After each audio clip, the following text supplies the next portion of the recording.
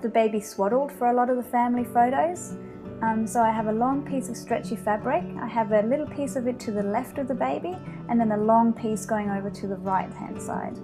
I then take baby's hand and place it on the chest and hold it in place with my right hand. And then I take the piece of fabric and pull it quite tight in over baby's body and tuck it in under the bum.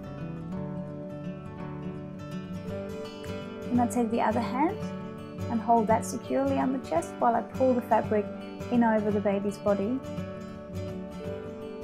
You can pull quite nice and tight. And then in under baby's body. This piece is quite long, so there's room for me to pull it in one more time, so I want to make sure I pull it all the way up over the shoulder and then pull it back in over. And in under baby's body again. If I were to take a photo here, I'd make sure that you could see the little fingers and that the light wasn't coming in so flat on baby's face. You want to make sure that the light is not coming flat. You want it coming in a bit from the side or from the top of baby's head, so there's a bit of play between highlights and shadows. You never want to light a baby from down and up the nose. You want to always have the light coming from above down or sort of in from the side. And here's baby ready and swaddled for a family photo.